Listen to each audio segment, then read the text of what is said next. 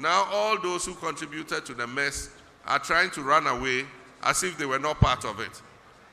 People have begun saying, oh, they were not in charge, they were not listening to them and all that. All of them, they inside. Jack Toronto and all his small brothers, all of them are part of the mess that we're going through. None of them can escape responsibility, none of them. Because they've all been a part of this. They all sat in cabinet together. They all took those decisions together. Anytime they were going to borrow from the Eurobond market, they approved it in cabinet. They sat in cabinet and approved it. In 6 years, you went and borrowed $13.5 billion, and you did nothing with it. So today you can't come and tell us you were not part of it.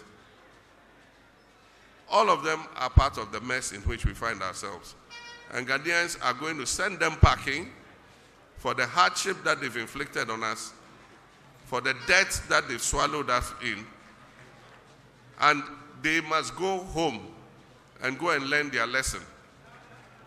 NDC is coming back, winning this election, and we have the men and women that are going to restore this country's economy and finances back to a healthy condition.